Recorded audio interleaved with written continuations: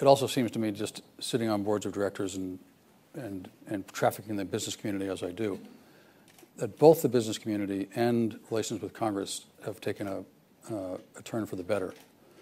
And I'm interested to know, you're sitting on the inside again, how you feel about that and whether or not you feel that there are legs to that, or was this sort of a one-off and then we might retreat back to the bad old politics of...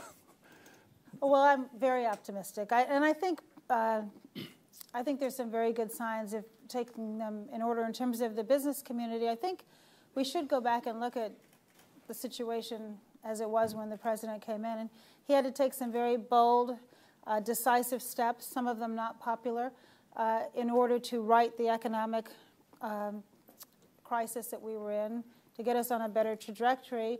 And we also had to pass big pieces of legislation that were important and get them done and get them behind us.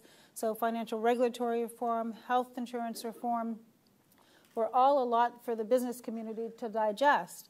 And so I think that it was important that we do them and we get them done and get them in place so that we had rules of the road and we had a better opportunity of controlling our deficit. I mean, I would remind everyone, one of the key benefits of health insurance reform is it will enable us to bring down our federal deficit over the future.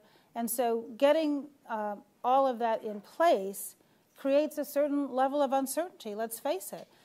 Now that we're moving past that phase and we're moving from the recovery into really rebuilding our economy, we think that there's enormous opportunity for cooperation.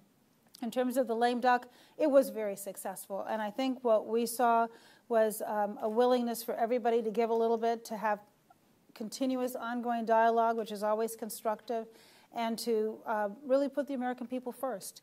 And I think that now that the Republicans do have control of the House, there is a responsibility for leadership, and that's a good thing, and that they will work with us closely, we hope.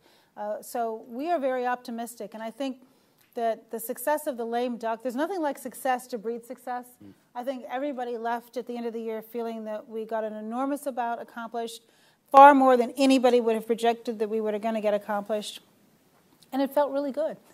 Let's face it, it felt good.